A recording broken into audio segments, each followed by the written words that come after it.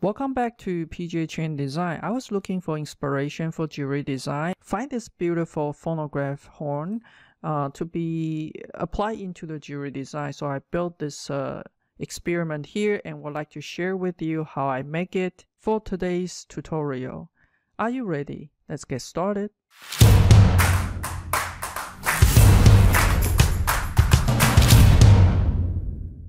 So before we starting this building this shape, I would like to talk about the basic concept of this one.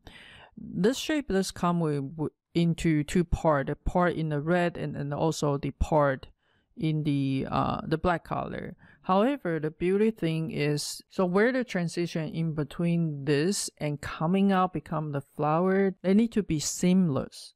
So then that will look beautiful as a whole one piece. So let me hiding everything and we're going to starting from scratch. You may want to find a reference to trace over. So I'm going to use the picture command and you can find any of the shape that you like. And I'm going to bring one here. And this is not for printing, so I'm not going to model in the real size, just whatever size that fit my screen. And I'm going to lock this one. So what we like to do is trace over this basic shape. I'm gonna coming over here, try to trace as close as possible. If this is your design, you wanted to get it as close as possible. So this is what we are going to do. Try to get something like this. And in this case, this is a picture that I found online, so it's actually in the perspective. For me, I will also need to do a lot of adjustment because that in the perspective, it's not really the top front side view, but I just want to use it as a reference. So I'm going to trace them something like this, a little bit longer like that. All right, and then I can kind of moving back to the point if I want to, but since this is in the perspective, I'm going to stop the tracing right there and hide the image there.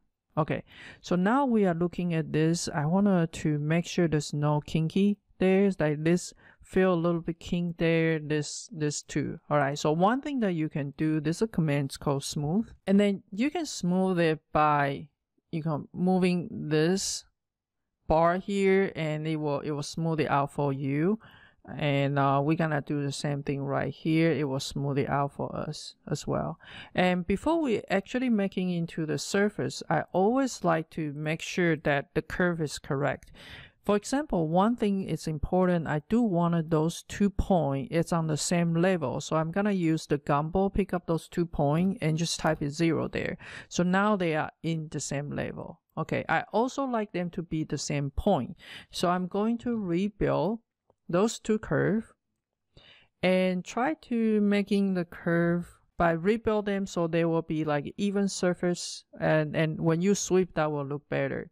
And then so I want to do 24, make sure degree is 3 and click OK. So that will be our curve. Let's give it a try.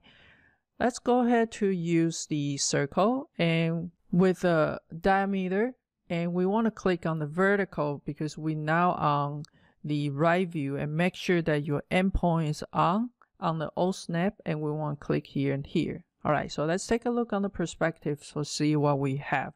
Basically, we have the rail 1, rail 2, and the cross section is completely round. So let's go ahead to use the sweep to rail, and you're gonna get rail 1, rail 2, and cross section. All right, so then we get this beautiful, beautiful shape.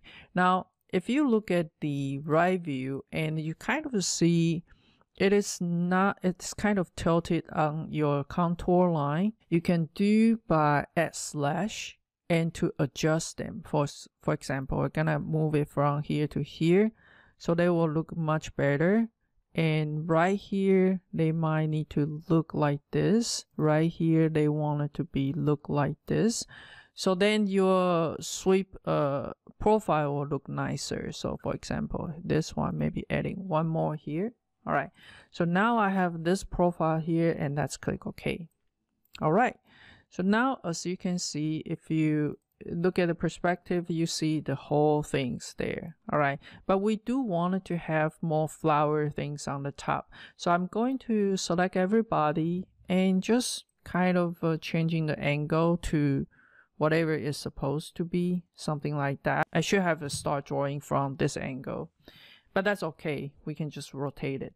All right, so now we have this something like this, and we need to see where we want it to be stop, and then coming out as more flower petal things. So I'm going to draw a straight line somewhere right here, and with this straight line, it's going to project to this surface. All right, so that line over here, I'm going to turning into the red color. Is easier for you to see, and I'm with this line also, I'm going to have this guy to be split by this line. So now let me delete this one, then we will have two half, right? So we just need to rebuild the one on the left. Depends on how many petals that you're going to have. For this demonstration, I'm going to divide it, this big circle right there, into 12 points. Okay, so that means I'm going to have a 12 petal there. And then how do we get the curve on the surface? It's we coming into the curve, you have the curve from the object, and then you have extract isocurve. And so you can pick up this surface, right? Now the direction is not correct, so coming into the top, you can toggle it. So now we are in the right direction. So what I wanted to do is follow the point that we had, and then we want to click on the point to get this curve on the surface. So coming over here, here, here, here, and make sure you click on every single point. So we should have a 12.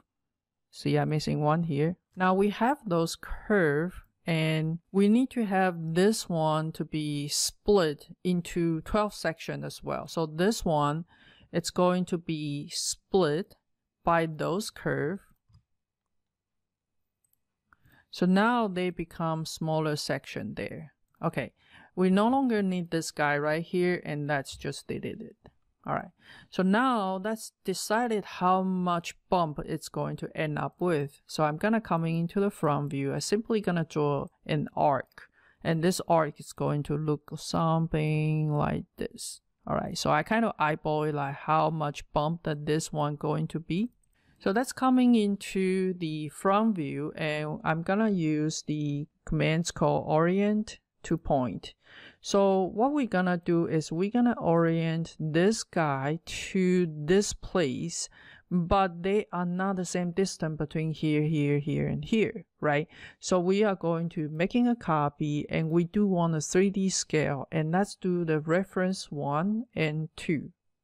Now target 1 and 2. And target 1 and 2, and we're gonna keep targeting those curves to those points.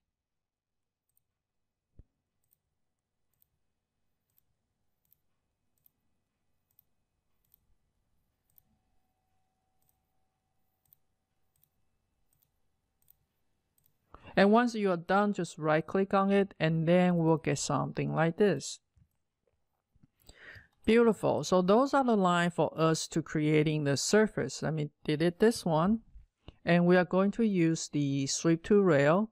You got rail 1, rail 2, and make sure you're starting from here and then end it with this one. So then you will have a beautiful transition going from here, seamless, and then to this flower dome shape. So let me do one more time for you. Rail 1, rail 2, cross section 1, cross section 2, and we'll get this one. All right, so I'm going to fast forward from here for those surfaces.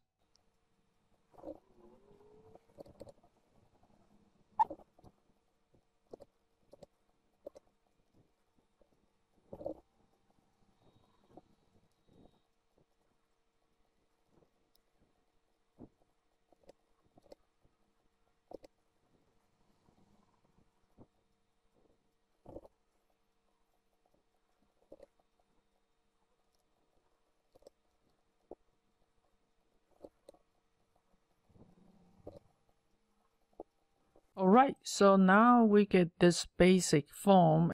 You can continue your design. Now, the question is, how are you going to make it into solid? And depends on how big this one is. Are you going to solid all the way inside, all the way to the bottom, or you're gonna keep this one solid and this one just more like a thin sheet? So I'm going to hiding all the curve first, and then just dealing with this one.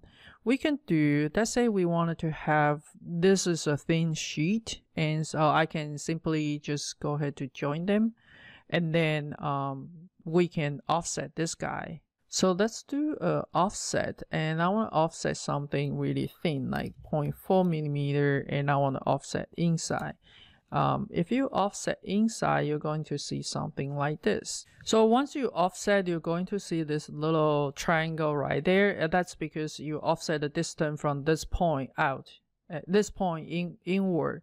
So when you have this point inward and you create 2 points, and of course you got an open window there. It's an easy fix. You can just using the cap command, and then that will fix that problem. And then the bottom right here, you could simply to cap it too. If this is really small, there's no need to making a hollow form, because you're going to have a hard time to cast, you know, somewhere to flow into this cavity there. All right, so that will be our demonstration today.